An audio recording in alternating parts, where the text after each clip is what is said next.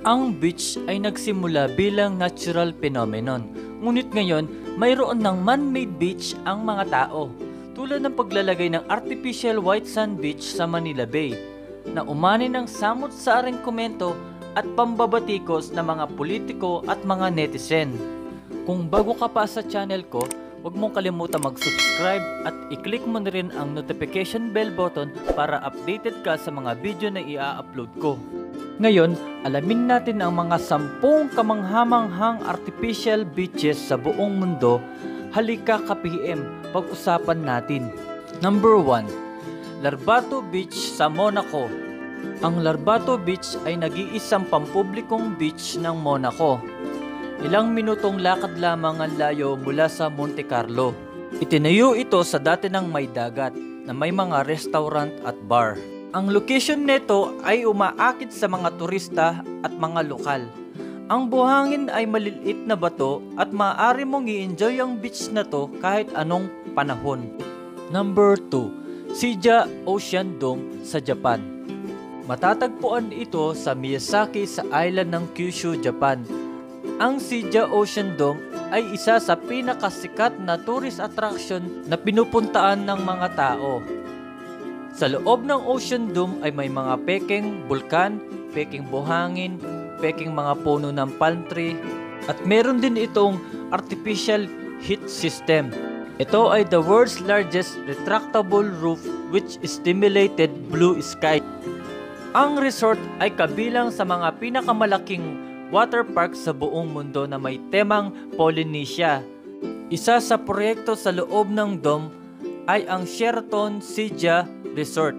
Ang haba nito ay 300 meters habang ang lapad naman nito ay 100 meters. Binuksan ito noong 1993. Patuloy na dumarami ang mga turistang bumibisita dito. Ang entrance fee dito ay nagbabago ayon sa panahon. Number 3. Odaiba sa Japan. Ang Odaiba ay isang artificial na island sa Tokyo Bay. Sa tapat ng Rainbow Bridge ng Tokyo, ang island ay tinayo noong 1853 for defense purposes only.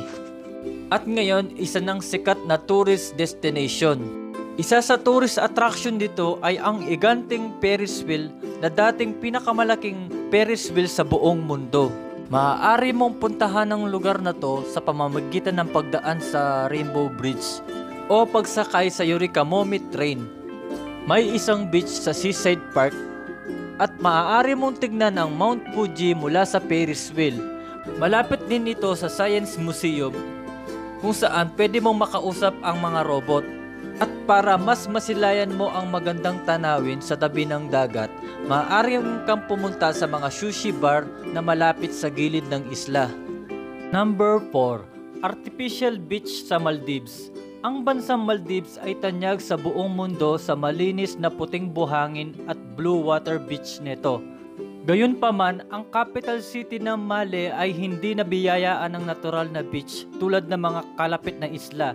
Kaya't nagtayo sila ng sariling beach na isa na ngayong sikat na site sa pag-host ng mga maraming event mula sa sport, music at mga carnival shows. Ang artificial beach na gawa ng tao ay diretsong pinangalan na artificial beach. Ang bansang Maldives ay kilalang bakasyonan ng mga mayayaman at mga kilalang tao. Ang artificial beach ay linikha upang makaakit pa ng mas marami pang tao. Makakasiguro ka sa malambot na buhangin at payapang tubig dito. Number 5. Paris Plage sa France. Tuwing summer sa loob ng 4 na linggo, ang mga pangpang ng ilog ng Seine ay nakatuon lamang sa mga pedestrian papuntang waterfront gateway para sa mga Parisian na naghahanap ng magandang lugar upang makapag-sunbathing.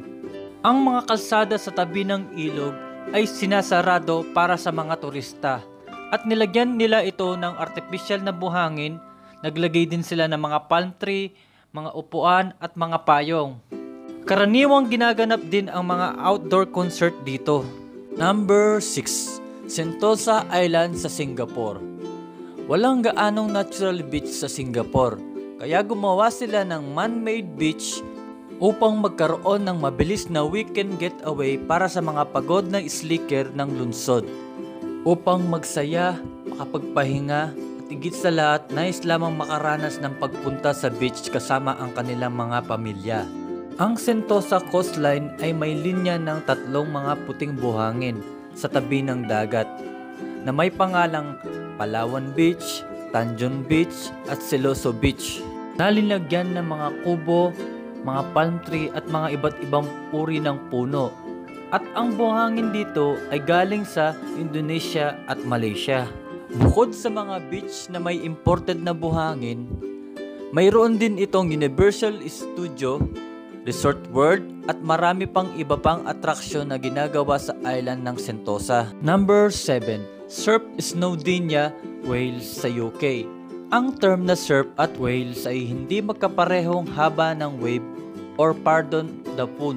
Ngunit maaari mong matagpuan ang iyong susunod na surfing site sa lugar ng Dolgarrog sa Hilagang Wales. Ang surf ng Snowdonia, isang artificial na beach at pool na itinayo mula sa dating pabrika ng aluminum at binuksan noong August 2015. Ito lamang ang artificial na surfing lake sa UK na mayroong pinakamahabang artificial surf site sa buong mundo. September 2015, nag-host ito ng competition sa surfing na Red Bull Unleashed na dinaluhan ng higit sa 2,000 na manonood. Number 8. Tropical Island Resort sa Germany. Isa pang dome indoor beach ang Tropical Island na matatagpuan sa dating hangar ship ng Krausnick, Germany. Itinayo ito ng Tanjong, isang Malaysian company. Ang resort na to ay mayroong pinakamalaking indoor pool sa buong mundo. Meron itong beach na may sukat na 660 feet ang haba. At mayroong halos 50,000 na species na halaman na matatagpuan dito. Mayroon din lagoon na may team na bale. May mga water slide, waterfalls at isang kanal. Mayroon ding maraming replika ng mga gusali na matatagpuan sa Polynesian Island at mga baybayin Timog Pasipiko. Number 9. Street Beach sa Australia. Ang Street Beach sa Australia ay may 2,000 square meter na artificial beach na matatagpuan sa South Bank Parkland na nakaharap sa Brisbane River ng Queensland, Australia. Ito ay isang beach ng Australia na matatagpuan sa gitna ng isang lungsod. Ang lugar sa tabi ng dagat na may isang malaking lagoon na may mahabang buhangin, sariwang tubig at mga native plant. May mga taong nangangalaga sa buhangin upang mapanatili nito ang perpektong anyo at ang tubig dito ay nagre-recycle ng regular. Number 10. Beaches of Antofagasta, Chile. Ang port city ng Antofagasta ay isang pangunahing lugar ng pagmimina sa Chile. Ngunit sa pagdaan ng panahon, unti-unti itong binuo bilang isang tourist spot. Ang baybayin ng Antofagasta na mabato at matarik ay hindi nagkaroon ng natural na beach. Gayunpaman, marami ng mga artificial beaches na nagbibigay sa mga turista at lokal sa isang kaaya-ayang araw sa tabi ng dagat. Ang gawa ng tao o artificial na mga beach ay maaaring hindi maiaalintulad sa kagandahan ng mga natural na beach, ngunit pinupuno nila ang isang gap sa market na mas ligtas, kinokontrol ang mga kapaligiran at pagbibigay ng karanasan sa beach o mga landlocked area. Mga artificial na baybayin ay maaaring makakuha ng higit na kasikatan sa pagdaan ng panahon. Magugulat ka sa mga maraming artificial beaches na gawa ng tao na halos kapantay ng mga natural beach.